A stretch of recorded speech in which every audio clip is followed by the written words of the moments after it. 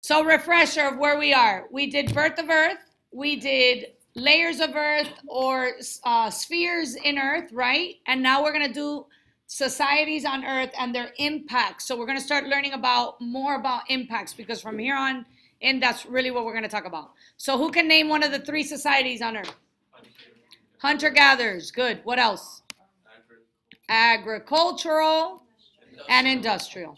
Perfect. We're going to talk about each. So for each society, we're going to talk about some kind of general characteristics or something that defines the society, energy and resources used by the society, any like tools, weapons, or major discoveries, and then, of course, their environmental impact and their population because they go very, they're correlated. You'll see. So give me anything on the page. Nomads.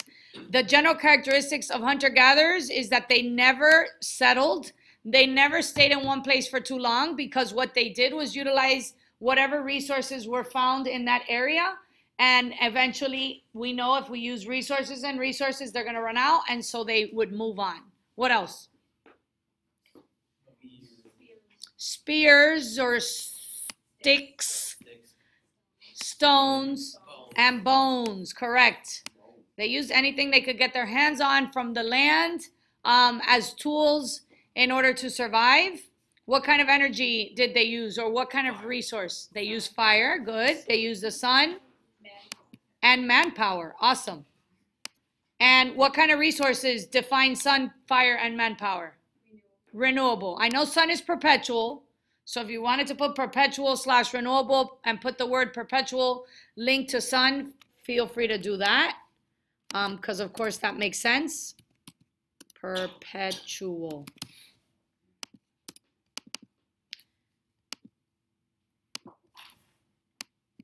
And go like this. Yes? Okay. And then what's their environmental impact or population size in comparison to the other societies? Because that's what we're going to do is compare. So how do you think hunter-gatherers population was?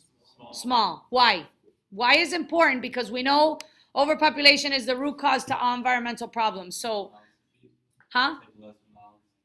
they had, well, that's why their population is low, right? But why did, good. Limited resources, I'll take it. What else? Remember that they're nomadic. So they're moving from place to place, which means the resources that whatever that area provides is what they have, and then they have to go seek new ones. Well, how else do you see nomads living? They respected the earth a lot more. They did. They respected the earth more than any other society. So if we ever were going to compare environmental impact, theirs was low.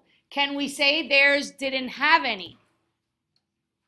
No, they still affected the environment because they utilized resources in the area and moved on. But why was their population low besides limited resources? How do they live? Why? They have small families because people die. They have little or low lifespan, we could say. Technically, it's because they don't shower, believe it or not. They don't brush their teeth. Those things matter. So their lifespans were low. Even their birth rates, well, not their birth rates, their infant mortality rates were high. So birthing, think of birthing a child in the forest. It's not that easy, right? With no sanitation or medical supplies. So our next society is agricultural society. Give me anything on the page. Fire. What else? Animals. Good. So they switched from manpower to animal power. What kind of resource are we talking about now?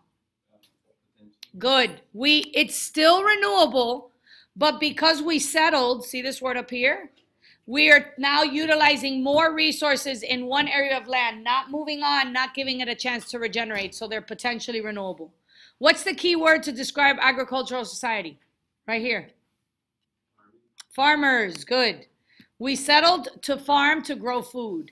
So technically, when we're growing food, we're going to stay in one place because now we could feed more people. So what else are the tools that farmers would utilize? Irrigation systems. Good. They formed governments. The agricultural society is actually defined by the invention of this tool, which is what?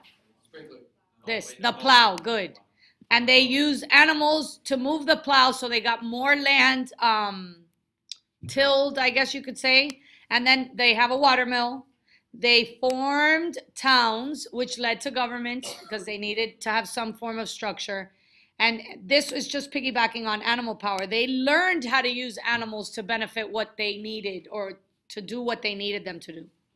So what's happening to a population in a society that now has more food?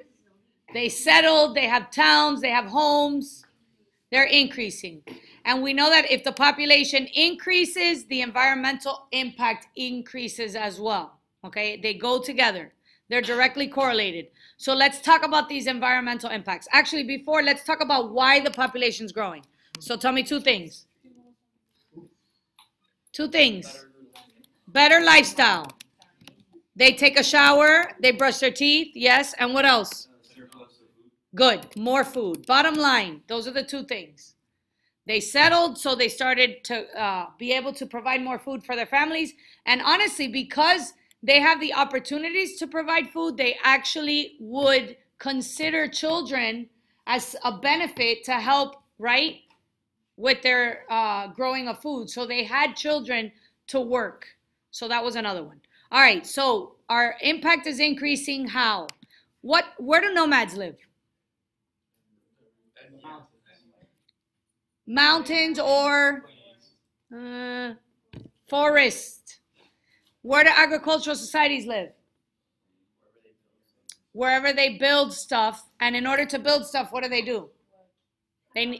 What? They cut down forests to provide lands, which are called grasslands or farmlands, if you want to use that word to better understand it. So they literally cut down the forest in order to make lands to grow crops on and build homes on, right? So this is definitely an abuse of land and resources because they're limiting resources and they're abusing the ones that they have on land. They increase waste in that process because they're settled. Anytime you are in one place, waste will definitely increase. And keep in mind that we already have a shift from renewable resources to potentially renewable resources, which is an environmental problem in that sense.